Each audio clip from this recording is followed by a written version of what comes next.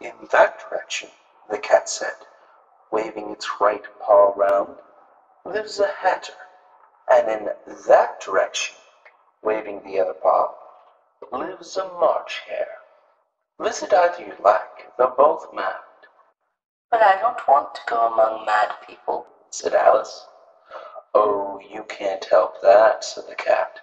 We're all mad here. I'm mad. You're mad.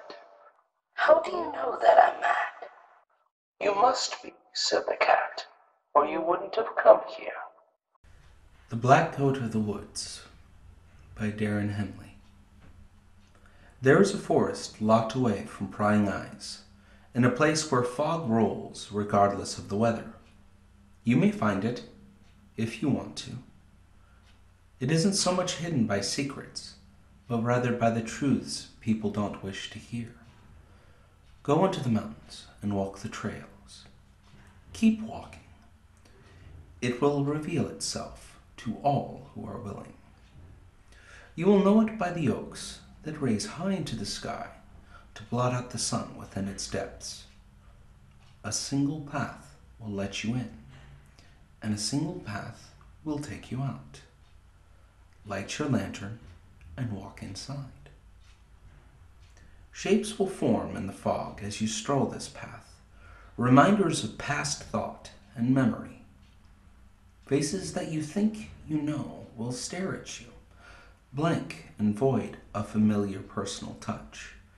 As you continue your way, the silence will be broken by the notes of a single shrill flute. It ascends and descends its scale, lulling you further while driving you away. Now it is your will to go on that will determine whether you manage to further your trek. If you do, a cacophony of whispers and chants will float through the fog. They will mount against you, an endless wave which you must overcome. Then it will stop at once as you come to a grove with fewer but grander trees.